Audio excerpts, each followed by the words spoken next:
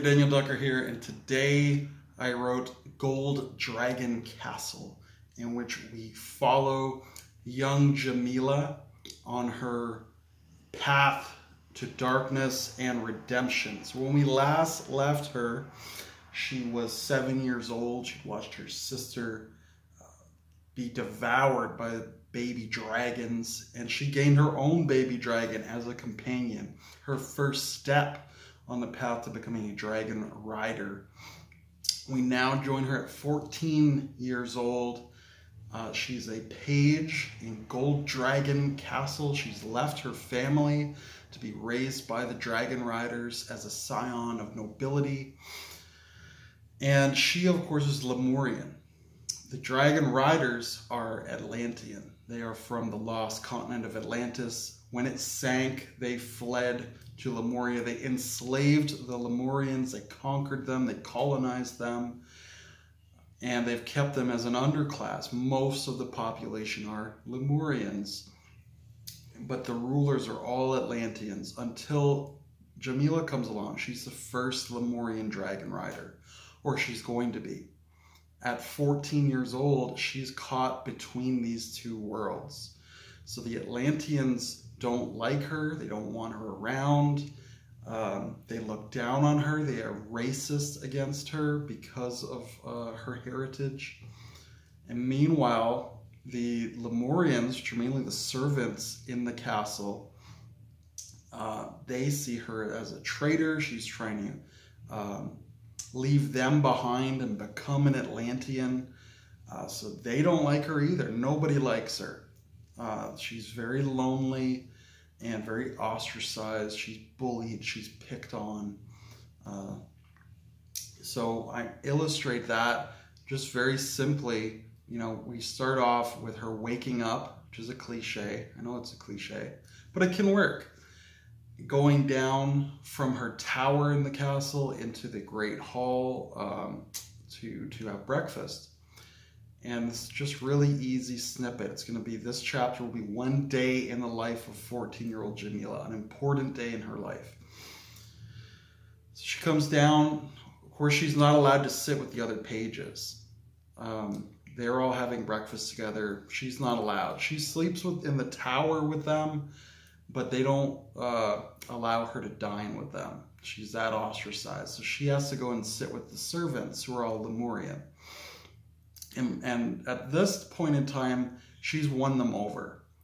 So we don't need to show her winning them over. We can just tell the audience.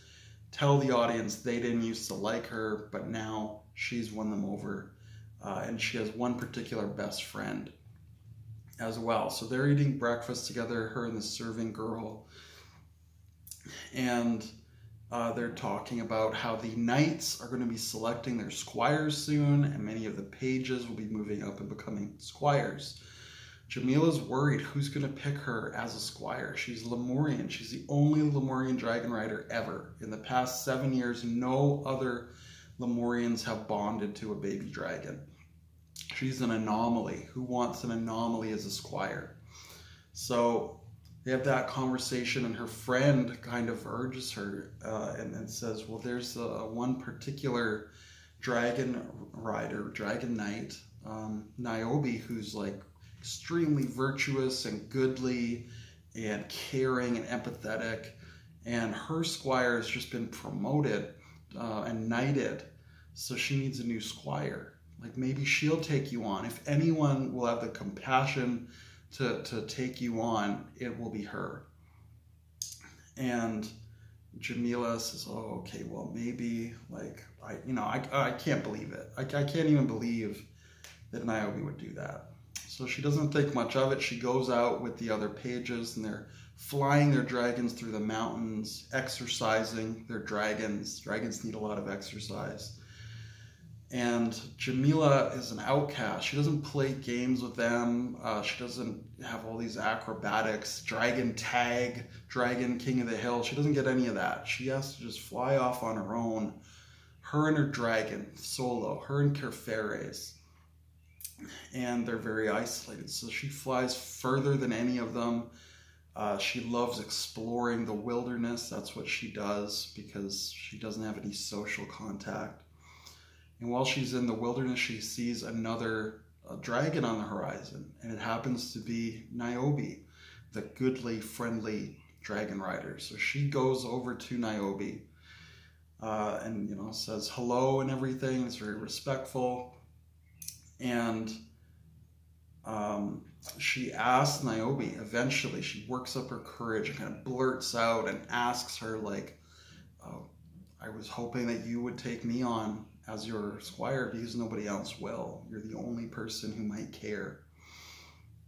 And Niobe very calmly and very politely and very kindly explains to Jamila that because she is Lemurian, she will never be a good dragon rider. And she shouldn't be a dragon rider at all. She is racially incapable. She's inferior. She's too dumb. And Niobe's not trying to insult her and hurt her feelings. Niobe's just trying to explain to her, like, oh, I'm sorry, sweetie, but you're just too dumb. You can't do this. You can't do what we do. You can't be a dragon rider, even though you are a dragon rider. And Niobe's trying to be nice, but she is incredibly racist. And Jamila is just crushed, absolutely crushed. Her hero almost, this person she looked up to, her one hope for acceptance, just rejects her utterly.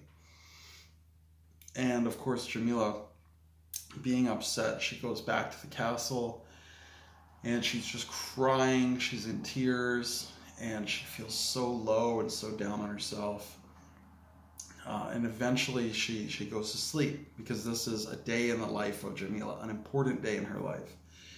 And as she falls asleep, she's contacted in her dreams by the cult of the ancient masters. And the leader of the cult, Masahiro, comes to her and he offers her acceptance and belonging and love and power and all of those things that her little teenage self is just dying for.